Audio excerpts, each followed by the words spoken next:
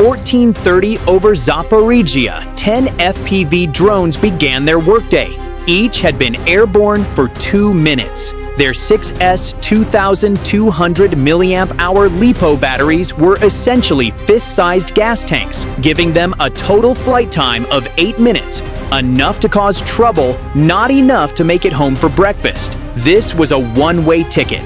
Their payload, a 2.6 kilogram PG-7VL warhead. This isn't a huge, deafening explosion. It's a syringe of molten copper plasma moving at 8,000 meters per second, designed specifically to punch through thick steel. The operators didn't know that 40 kilometers away, an alarm had just been raised. A stationary Podlet K1 radar system, basically a high-tech neighborhood watch whose job is to notice small things sneaking under the fence, detected a cluster of low-flying contacts. That targeting data was immediately sent to the primary electronic warfare asset in the sector, an R-330Zh Zhitel complex. The Zhitel is the electronic bully on the block. Within 90 seconds, it turned its music to full volume, right on the 915 MHz command frequency.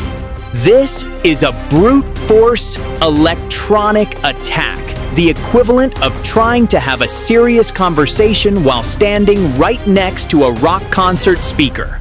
For 4 of the 10 operators, the party was over. Their video feeds were still clear, but the control sticks in their hands suddenly felt like unconnected plastic toys. The command link was severed. The vaunted fail-safe systems were completely paralyzed. 4 drones, now deaf and dumb, fell uncontrollably. 40% of the attack team had just taken early retirement. The remaining 6 operators didn't panic. Protocol took over. The only option was to hug the ground. The drone's altitude was dropped from 15 meters to just 3 meters off the ground.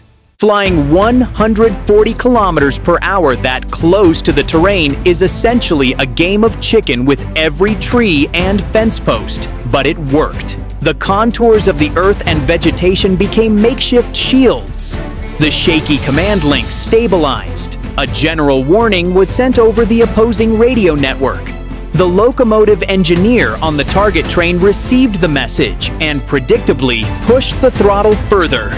The heavy cargo train accelerated from 55 kilometers per hour to 65 kilometers per hour. That small acceleration changed the entire calculation. The 6 remaining drones had to break off their straight-line paths and fly wider pursuit curves, burning precious battery as if there were no tomorrow. The 6 remaining drones reached a distance of 8 kilometers from the moving target. At a rail junction ahead, a stationary Tor-M2 short-range air defense system, a $25 million bug zapper, activated its tracking radar. The Tor-M2 system is a specialist. It doesn't mess around with cannons. It only launches missiles.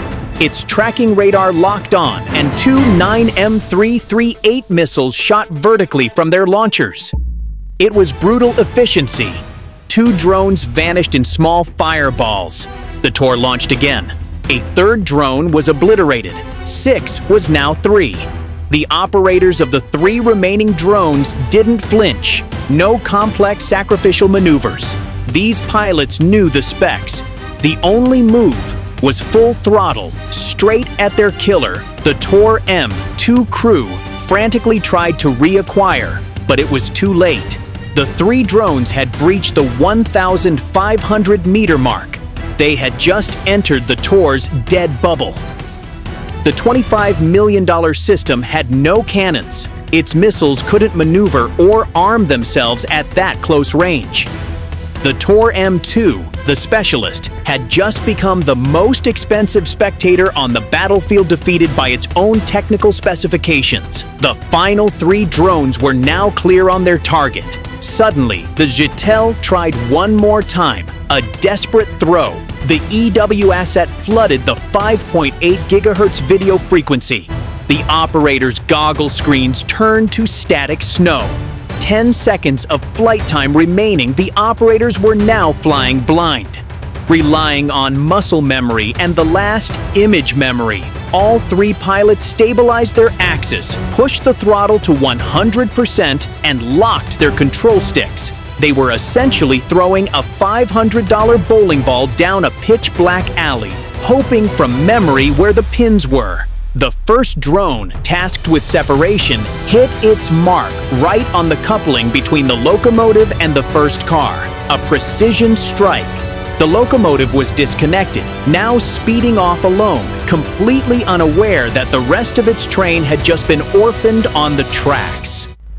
2 seconds later, an eternity for the pilot staring at static, the second drone arrived. It punched into the first ammunition car, its PG-7VL warhead tearing through the steel as if it were just tinfoil on yesterday's leftovers. The door had been kicked down. 1 crucial second passed. The third drone, the closer, slammed into the second ammunition car. No longer to pierce, but to ensure this was the final nail in the coffin. An observation drone, orbiting from a safe distance of 15 kilometers, recorded what happened next. A sympathetic detonation tore through the train cars. The ammunition cars didn't explode one by one. They simply ceased to exist in a single massive flash. The pressure wave then ripped the steel rails from their sleepers as if they were cheap party decorations, tossing them aside and leaving a gaping crater. All that remained was a large, deep hole where a critical supply line used to be. No train would be passing through there again for a very, very long time. The lesson of the day was brutal and deeply ironic. Spending tens of millions of dollars on advanced radar, powerful EW assets, and sophisticated Tor M2 missile systems to defend a piece of rail turned out to be like hiring a fully armed SWAT team to guard a plate of cookies in your kitchen. It was a spectacular waste. Those systems were designed to fight one large, high-performance threat. They had absolutely no idea what to do when 10 persistent $500 flies kicked in the door. Watch your six.